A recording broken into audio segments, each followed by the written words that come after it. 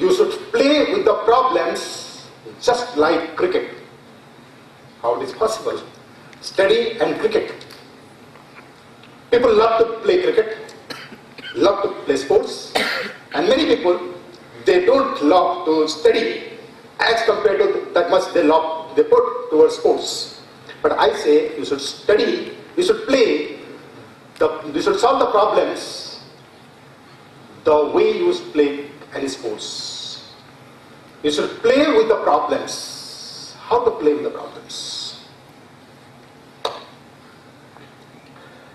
In FIITJEE, what we used to do is that we ask students to create new problems. Why we ask the student to create new problems? There are enough questions banked in there. There are a lot of problems are there with us. Then also we ask the student to create their own problems, own questions. Students create their own problems. They solve the problem. They get satisfaction. They give the problem to other student as a challenge. So can you solve this problem? By this process, a competitive spirit gets developed. And everybody start making their own questions. Then that becomes a fun. Solving problem becomes a fun. When you solve the problems, then you can solve the problem.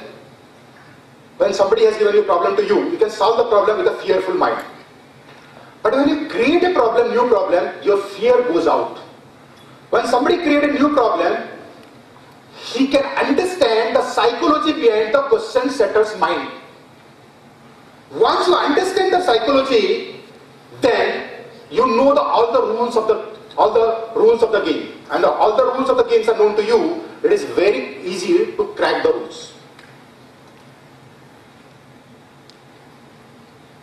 When a question setter make a question, when a creator of a problem create a problem, then he gives some data and asks some questions about those data. Or if you ask a particular question, answers, then he thinks that what are the data I should be giving.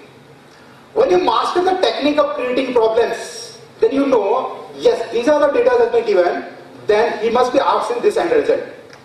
Or this has been asked at the final form, final answer, then what are the things required for this? Before you face a particular challenge, face a problem, then think that how the problem has been created in life also. When a problem comes to us, analyze why this problem has been created. Let's go back to the root, the basic.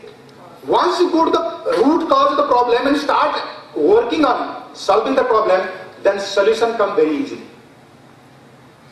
I said that you play with the problems just like cricket. In cricket, what happened? Sometime we'll bowl and ask somebody to bat. And some other time, we ask somebody to bowl and we are at the striking end. When we face a ball, we can play offensively, we can play defensively. The choice is ours. And that depends upon your expertise and the circumstances. Similarly, when a problem is given to you, some students, they solve the problem offensively, and some people, they solve the problem defensively.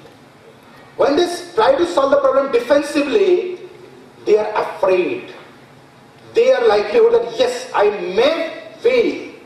But when you defensively solve the problem, then you are confident. The first thing when there is a problem given to you, you start thinking that yes, I know the concept, I can solve the problem.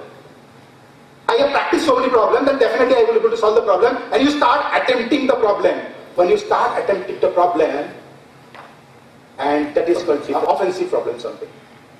When you are afraid of the problem, 3 times, 4 times you are wondering over the problems, thinking that I may not be able to solve, time is going out, so much late is there, what will happen to me? This is called, I want to save yourself. When you want to save yourself in the examination, it is called defensive problem solving. So why some people solve offensively, some people play defensively. The thing is that, single thing is the basics. If your basics are clear, then you can solve any problem. If basics are not clear, and you start switching over concept to concept, you are switching over, then the likelihood that you may fail in solving the problem. You know, in a swimming pool, there is a shallow side and there is a deeper side. Okay.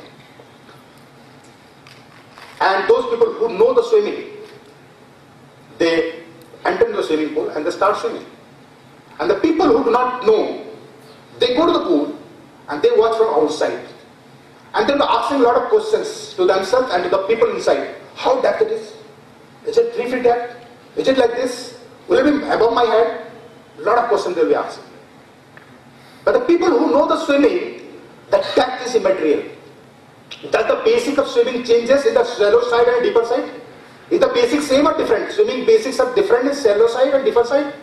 See, if you know the swimming, then you can solve the easy problem also, you can solve the difficult problem also. If you don't know the basics, maybe in the shallow side where your feet is touching the ground, you'll be able to survive. But when the depth increases, there you must know the basics of swimming. There nothing else happens. So there are some problems which are easy type of problems are there, which is school level problems are there, where your basics may not be clear, but you'll be able to solve the problem. But that doesn't guarantee that your basics are clear. When you are not able to solve the difficult problem, ask yourself, is all my basics clear? If you ask question to yourself, you will get the answer. And you start making your basics clear, you start attempting the question in a fresher way, and with a courageous mind, then you'll see that definitely you'll be able to solve the problem. Keep your basics clear and throw out the fear.